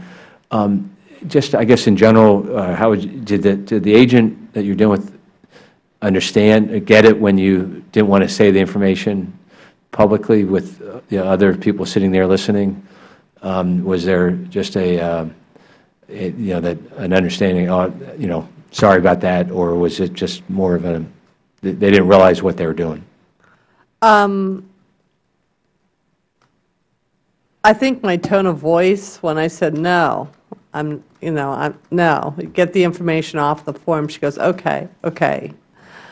So, I just don't think she really thought about what she was saying, or just really didn't put it all together. It was more just pro forma, hey, name, social security number, right, and not thinking, not thinking that, wait a minute, I've got to be, and because I asked that because it's again in the issue of training of the sensitivity of this information, that we're always on guard. Because I'm like each of you described your own approaches. My wife thinks I have a top shredder at home. Anything that has any kind of identifying goes into that shredder. I've for years have been trying to be very protective because of this very concern, and it sounds like each of you have tried to do that, and unfortunately it wasn't enough, not because of lack of effort on your part. So. I don't have any other questions, Mr. Towns, do you? No, I don't. I really don't. But as I indicated, though, I just think that a lot of things could sort of fall through the crack and not be dealt with. For instance, that if the person is in another state and it's not a lot of money, that it could very easily almost be ignored, because if it's $750.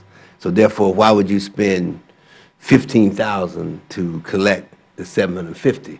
So you just sort of pass it along, and that's my concern. So I'm not sure that we need to look at that, because if they're saying that the person in York cannot make the arrest, and I'm not sure that the arrest is going to be made, And I think the fact that there's no communication, to me, is very troubling, because the person that's the victim should be informed as to what's really going on. And I think that's something that really needs to look at, because I also understand in terms of the IRS, I mean, how much do you want to spend to collect $500,000? I mean, $500. Yeah. You know, so I think that we have to look at this, and I think we have a role to play here, and it's not just the blame game. I think it's that we need to do some things legislatively to sort of make it possible for anybody that takes anybody else's money, that they should be charged. Yes. Mr. White, I think one. Yeah. Just following up on that point, I agree completely with the point, and I think the solution is to take the profit out of the crime, and you do that with better filters. So in the short term, if these PIN numbers can be made to work, that would reduce the profit from the crooks. They lose the ability to make money off of IRS. Longer term, if there could be more pre-refund checking, again, that takes the profit out of the crime, because you're absolutely right. IRS doesn't have the resources, and never will, and probably should not, to chase $500. It costs them much more than that to collect it. So it's got to be prevented up front. But the person that is the victim, yes, feels that, you know, I mean, differently, and I think that's the way they should feel. Yeah, absolutely. That's why this is such an insidious crime. For the victims, it is a big deal. Right. On that note, I yield back, Mr. Chairman. Thank you, Mr. Chairman. And I would maybe wrap up kind of that discussion you just had, where I started in the kind of the three primary issues, is if we do better up front on internal controls, and the PIN being one example of that, and even the filtering system. And that's why in my questions or comments earlier about the more flags that go off, and I think, Ms. Petracca, you went through in your testimony all the things that were, have not changed in 28 years, your status, your address, that the filtering system itself, if it's a January return asking for a debit card refund, and without any substantiating documents, that should be a big red flag. If we get into those who may be, likely identity theft victims, we have the PIN. The more we do up front reduces the number of fraud cases, and so that when they do occur, there are fewer to pursue, to throw the book at, to go after Mr. Townsend's point that the message is, no, $3,000 or not, we're coming after you, because otherwise, if someone knows, they can just, hey, every year I can get an extra $3,000 to $5,000, do it once a year, so reduce the number, so then that there's fewer to go after to really hold accountable. And then third is, in doing that, we do better with victims' assistance, because I'm not a law enforcement professional, but my understanding is where there is criminal conduct and victims of crime, an important part of the healing process is the victim being kept fully informed all the way through that process of pursuing the criminal, the wrongdoing, to know that ultimately it's not just that they were made whole, as you're going to be made whole, you're going to get your refunds, but that justice was served.